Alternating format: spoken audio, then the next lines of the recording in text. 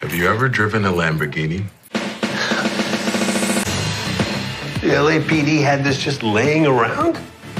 Asset seizure from narcotics. You want to drive it? Hell yeah. 12-year-old John Nolan crapping his pants right now.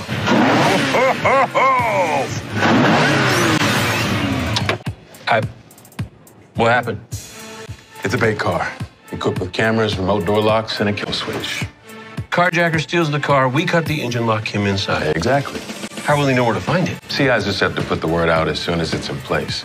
A car like this will get our boy's ass in gear real quick. And we'll be there waiting to hook him up. Were you serious about letting me drive it?